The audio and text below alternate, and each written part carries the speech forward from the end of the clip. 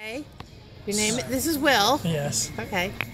So basically what we're going to do is we're going to come here and in this search box we're going to type in device manager and it should already appear right there.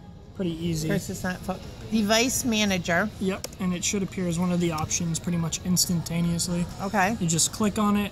Eventually this window will open over here. You're going to take your cursor and you're going to navigate to network adapters and you're going to click on it so that it drops down the information. You'll see dual band wireless AC 7260. If you run into any Wi-Fi issues, right click on it. And eventually, we'll give it 1 second.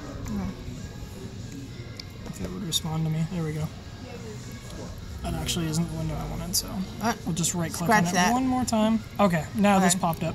So you'll see either update driver software, which could fix your issue, or you can uninstall it, which is what I did. Okay. And when you uninstall it, it'll reinstall these drivers when the computer reboots again. So as soon as you uninstall these, reboot the computer, and you should be all set. Thank you so much. Not a problem.